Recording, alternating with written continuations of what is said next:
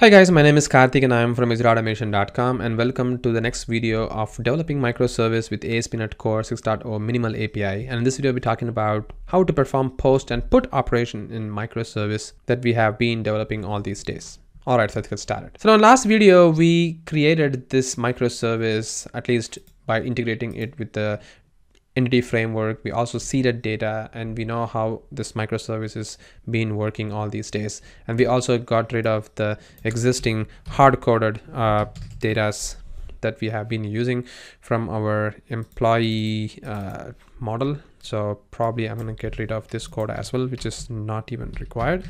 So you can see that the code is now very short. It's very easy to read, and that's the power of the minimal API of aspnetcore itself. It's gonna make your life much easier if you use that.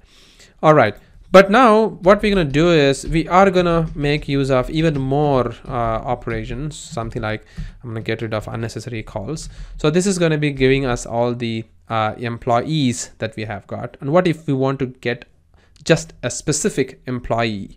So for doing that, I can just do something like a parameter so that I can just get a specific employee instead of getting all the employees that we are getting over here. So for doing that, I'm actually gonna do another call. So app.map get. So that's gonna be a get operation that we are going to do. And then it's going to be /employee/id, something like this.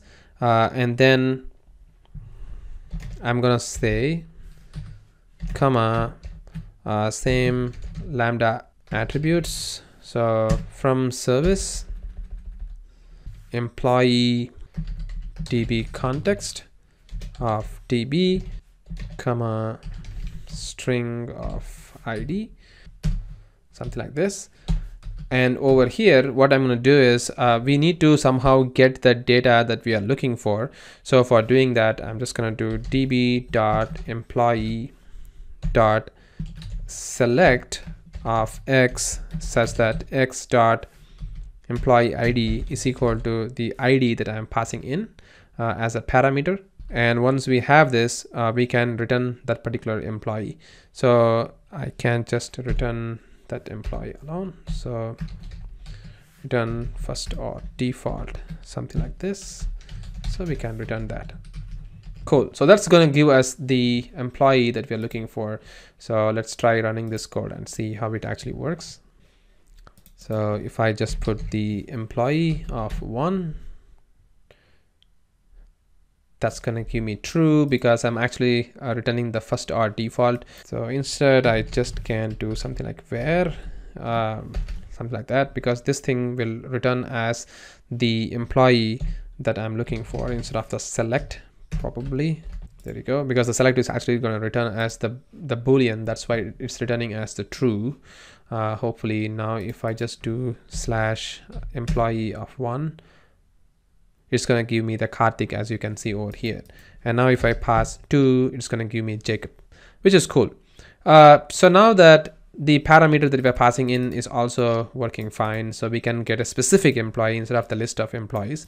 And if I want to get, or probably if I want to make a put operation of a specific employee, I can do that as well. So instead of wasting our time writing the same code again and again, I'm just going to copy paste some of the code, and I'm just going to do an employee because I'm going to do a put operation. I need to need the whole employee like this.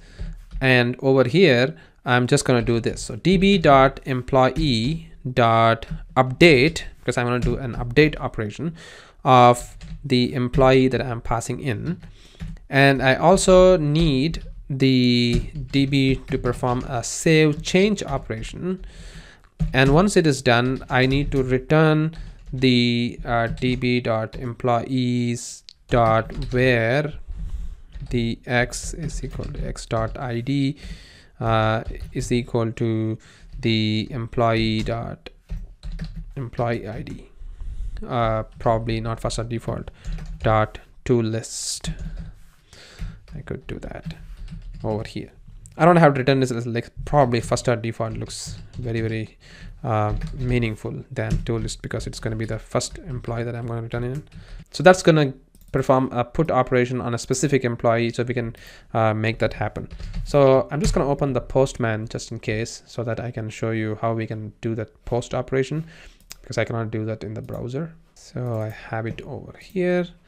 So you can see that I'm actually trying to do a put operation of the employees, probably not employees, it's going to be employee, and I will perform employee 3 operation, or maybe employee 2 operation on the ID for the Jacob, and I'm going to change the citizenship from US to Australia, something like that. So let's see how it actually works. So I'm just going to run this code, and I'm going to do a change right now. So I'm just going to do a put operation,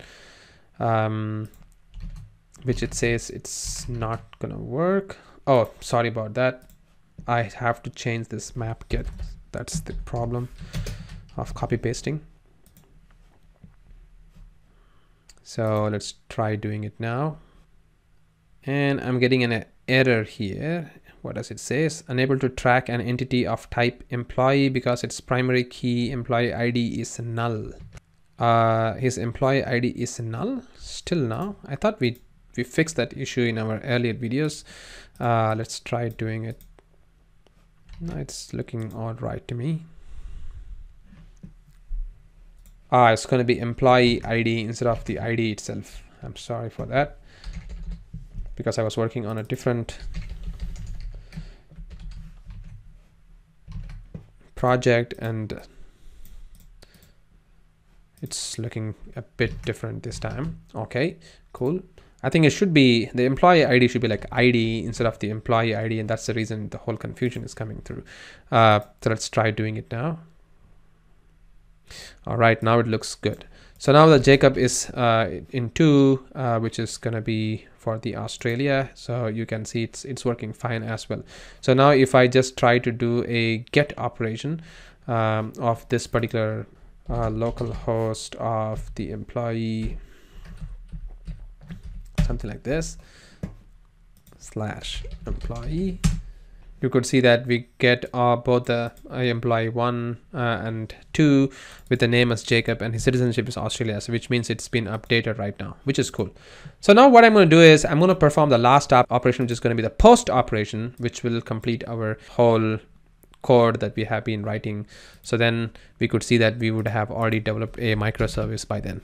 So all I'm going to do is I'm going to do an app.map post operation instead of a put operation that we saw earlier, and I'm going to do an employee of the from service of the DB context. So all these codes are going to remain the same, and I'm going to paste them all over here, something like this. And all I'm going to do is I'm just going to perform an add operation this time. So db.employee.add, which is going to add a new employee for me, which is going to be this one. And once it is added, I need to do a db.save changes.